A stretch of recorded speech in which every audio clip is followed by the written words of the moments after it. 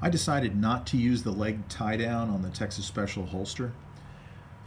So you can see that piece of leather lace is just tied off on the other side. Now without this holster being tied down to your leg, you may find that when you draw the gun, the holster rides up on the belt. And that's because this opening from here to here is about 3.5 inches wide. So depending on how wide your gun belt is, you may see some of that slide. In this case, there's a good 2 inches here. There's a simple solution to that. They're called brass buttons. They're also called brass studs or Sam Browne buttons.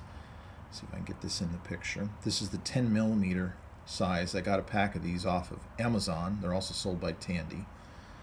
Let me see if I can show you the packaging.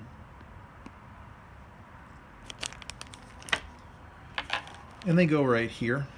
And you see that locks the belt in, one on each side. And I just put the belt in, drew a line, punched a couple holes, and installed them. So it's pretty simple. They have an added benefit. Also, if this one on the back end here, where the grip of the gun would come out, I slide this in a little bit further than the one on the other side.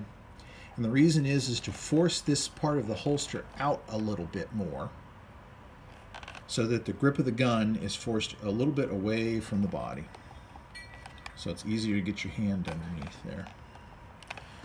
You see this one here, it's a little closer to the edge. Doesn't matter quite as much. But again, this one, the idea is to set it in far enough to kind of push that holster out a little bit more, give you a little more room for the fingers. And that's it.